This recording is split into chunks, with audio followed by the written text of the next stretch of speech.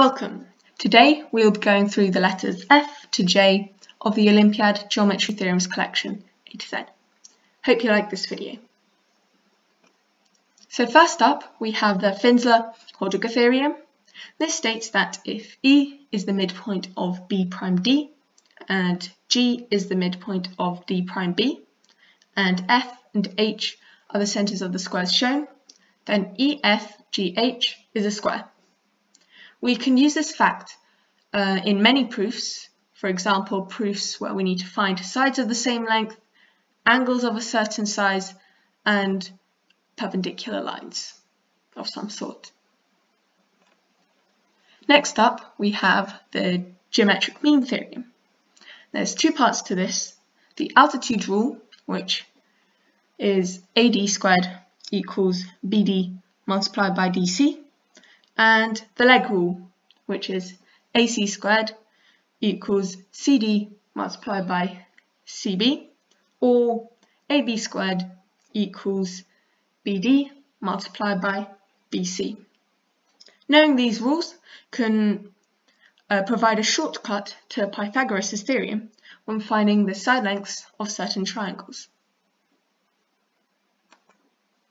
Next we have Heron's formula, and we can use Heron's formula to find the area of a triangle to be the square root of the semi-perimeter of the triangle multiplied by the difference between the semi-perimeter and all the side lengths in turn. If we look at the example shown, we have semi-perimeter being 8 plus 10 plus 12 divided by 2 being 30 divided by 2 or 15, and so the area is the square root of 15 multiplied by 7 multiplied by 5 multiplied by 3, or 15 multiplied by the square root of 7. I have also attached a BMO problem down below which has a very nice solution including Heron's formula. It might be interesting for you to try and solve. Let me know in the comments if you manage to solve it using Heron's formula. Next we have the intersecting chords theorem. So here we know that angle A equals angle B. Why? Well, because angles on the same segment are equal and the common segment here is DC. Similarly, we find angle C is angle D. Then we have two triangles, APD and PBC, with all their angles being the same.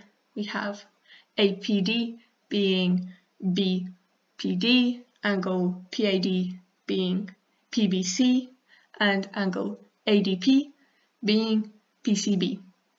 So then we have AP divided by PD equals BP divided by PC. From this we can find AP multiplied by PC equals BP multiplied by PD. An example: AC is the diameter of the circle with radius of 4. The distance from P to the centre of the circle is 2. What is the length of DP? I'll pause here if you want to try and solve the problem.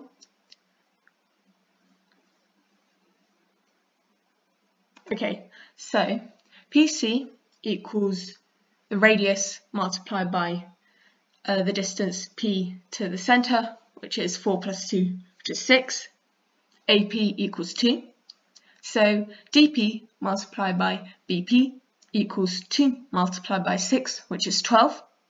And now we also know that the diameter bisects the chord BD because APD is 90 degrees. And so we have DP equals BP, and so DP equals the square root of 12. Finally, we have the Japanese theorem for cyclic quadrilaterals. So let there be a cyclic polygon, and no matter how we triangulate it, the sum of the inradii of the incircles will always be a constant. We also know that the converse is true.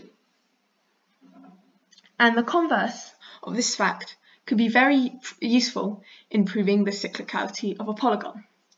Because if we know that the sum of the inradi is independent to the triangulation of the polygon is cyclical.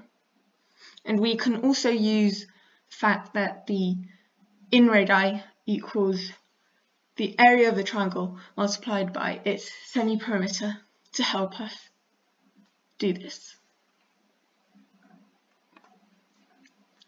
Thank you for watching. Please leave a like if you enjoyed this video, and feel free to drop a comment in the comments down below. Goodbye.